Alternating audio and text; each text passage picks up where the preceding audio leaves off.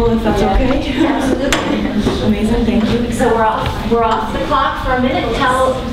Speak to the key issue, whatever you need to say to get you in the groove for doing this. First, tell me who I am. And absolutely.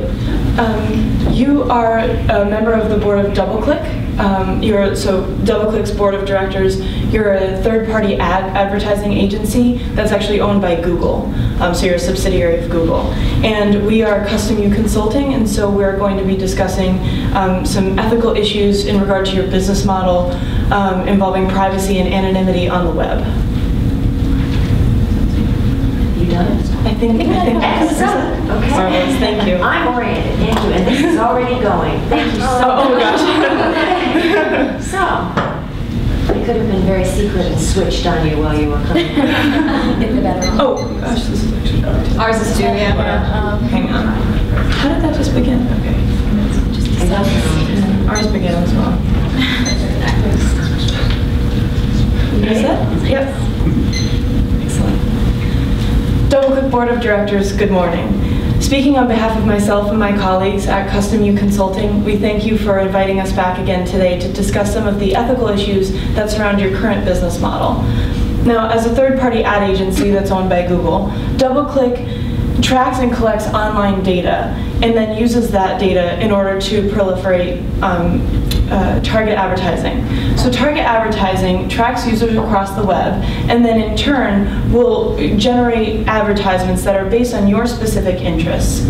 Now this information is collected by cookies, and so cookies are just little pieces of text that are linked to your browser, and then all of that information will gather what you've done on the web, where you've been on the web, and then in turn it will give you some very specific advertisements that cater to your desires and your interests.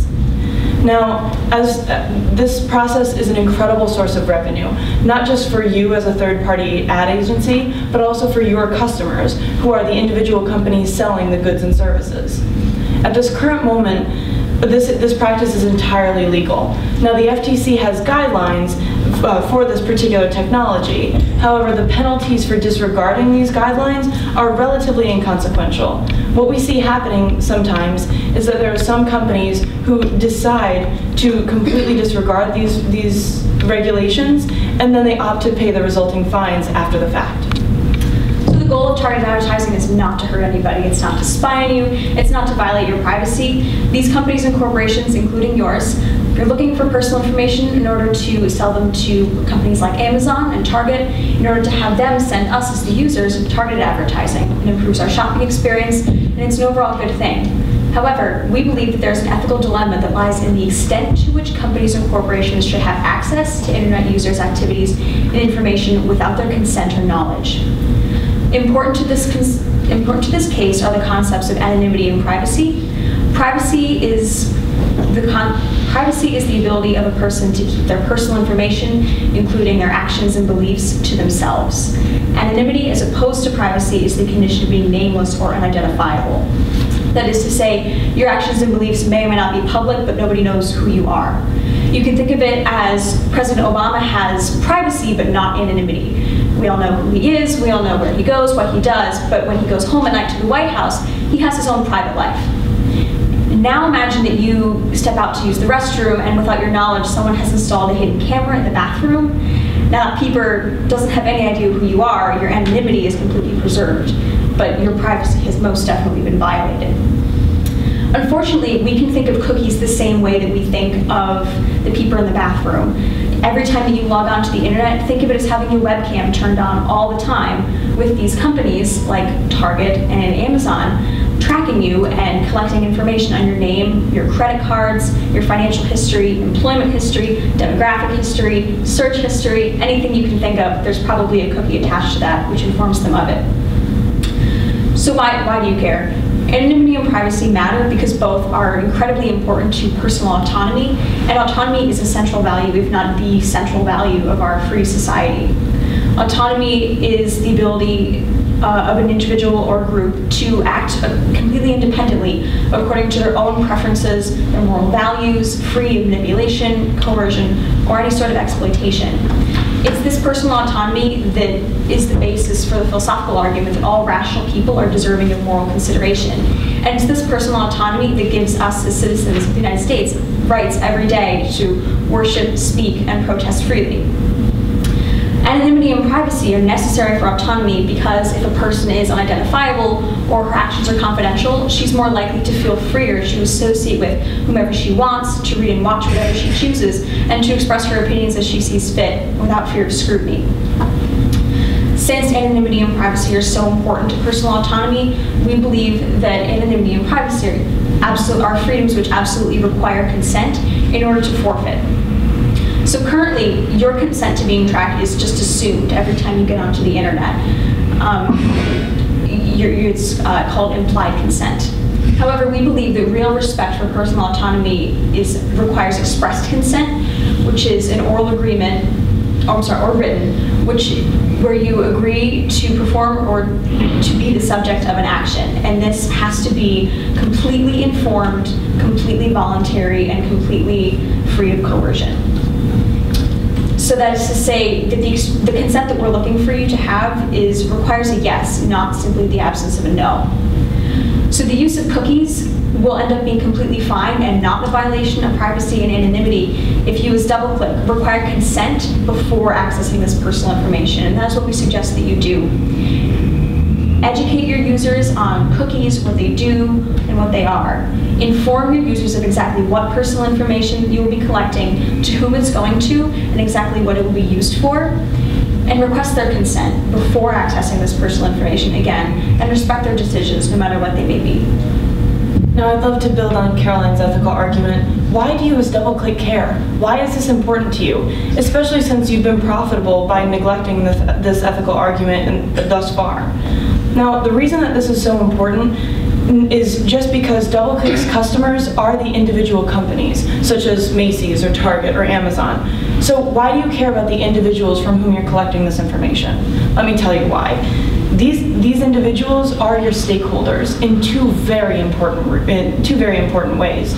First, they're your customers' customers. So what these individuals think about your direct customers is going to influence your company right now and your company in the future. Furthermore, these individuals, are essentially your suppliers because you are collecting and selling their personal information and data. Essentially, your company would not be able to operate without these individuals. So as such, we must understand that these are very important stakeholders, and we must keep their primary interests in mind. Now, as Caroline outlined, the primary interests include privacy and anonymity in order to respect their personal autonomy. Now, how do we protect these interests? By obtaining the user's informed and expressed consent every single time that they visit the web. How then can you obtain a person's informed and expressed consent? We have a proposition for you that would not only keep you at the top of the industry, but that would also ensure that the interests of these stakeholders are respected. We propose a browser add-on called Refresh that would consistently refresh cookies, except for those placed there by DoubleClick, or any cookies that are required for the website to function correctly. This plugin could be added to any browser and will allow the user the option of either turning off the cookies entirely or to add a content-specific stipulation as to how their information is to be collected and who it is to be shared with. This software addresses the ethical issues by asking for the expressed and informed consent of the user, thereby protecting their privacy and anonymity. As shown by a recently published paper, there is a correlation between transparency in business practices and stock price increase in the market. This and an increase in value due to goodwill are both benefits which DoubleClick can expect to gain from this venture. By implementing this business practice, DoubleClick minimizes the possibility of any litigation due to any laws which may pass in the future, because this data collection is entirely consent-based. Now, DoubleClick, unfortunately, you have a history of privacy issues. You have genuinely paid millions of dollars in FTC sanctions, as well as class action lawsuit settlements. Now, in addition to these financial setbacks, your public image has also taken quite a hit. I'm sorry, but this is not a business model that you ought to be proud of. 2 days ago, the New York Times just published an article describing the trouble that Comcast is having right now with their proposed takeover of Time Warner Cable. Now, according to analysts, Comcast's history of failing to comply with conditions of past mergers, plus a poor reputation, indicates how the company is going to act in the future. And so these analysts believe that the merger should not even be permitted whatsoever. So as you can see, your past behavior can and likely will come back and hinder DoubleClick's growth and progress in the future.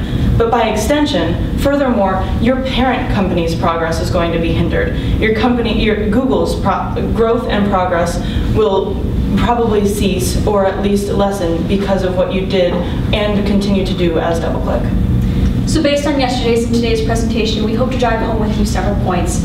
One, that your users' privacy and anonymity, as well as your own when you use the internet, are invaluable for personal autonomy, and that educated, voluntary consent should be required for the acquisition, use, and distribution of personal data. That acting ethically definitely does not entail sacrificing profit, and that you have a unique opportunity today to completely revolutionize the industry standards, making you not only a financial leader, but also the ethical standard by which all other corporations will have to measure up to. We hope that what we've offered you today has inspired and excited you to take a bold step into the future of consumer respect and freedom. Thank you. Thank you. Thank you.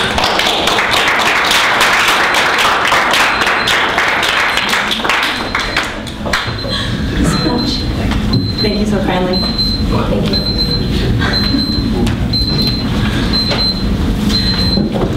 You're sure you're happy with what you're getting? Yeah, I think the lighting's better on this end anyway, so.